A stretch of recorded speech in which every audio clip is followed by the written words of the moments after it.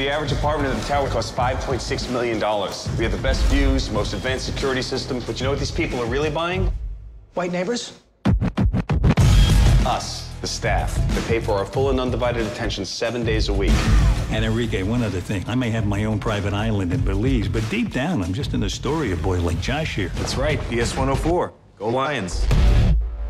Just an hour ago, the tower's richest resident was released into federal custody under house arrest here at his penthouse apartment. Several years ago, he was asked to manage all of your pensions. Right now, they're saying that anyone who invested with Mr. Shaw has been defrauded. Did he get your money too? Yeah, he did. If you need me, I'll be living in this box.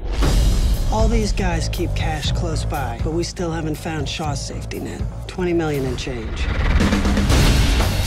So you're saying you want to rob Arthur Shaw? It's inside a building that has the most advanced security and is guarded by FBI agents 24 hours a day. We're not criminals. We don't know how to steal. Don't worry. I know someone who does. I made bail. How come you bail me out? Man, I don't even know your name. You don't remember Mrs. Salzberg? We used to get dropped off at her apartment every morning for daycare. Come on, heavy-set German woman, short goatee.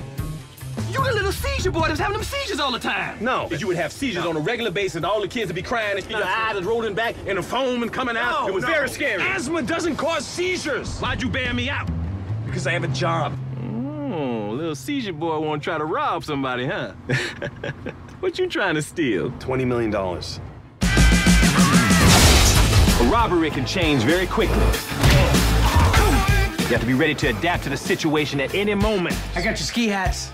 No, masks. I said ski masks. But the guy said these would keep us the warmest. Anything can happen. I was on a job a few days ago and my homie got shot in the face. Get shot in the head, it's over. If you get shot in your head, it's over. If you get shot in your face, the bullet will go in your cheek, then come out the other side. Then what you gonna do? Die.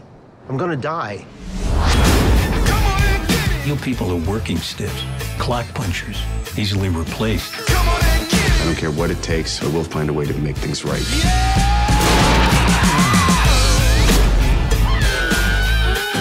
The maid's gone rogue.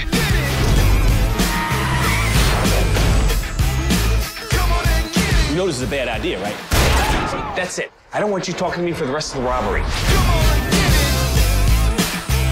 First thing you do, you gotta find the entry point. You gotta use your fingers when you find the entry point. You married?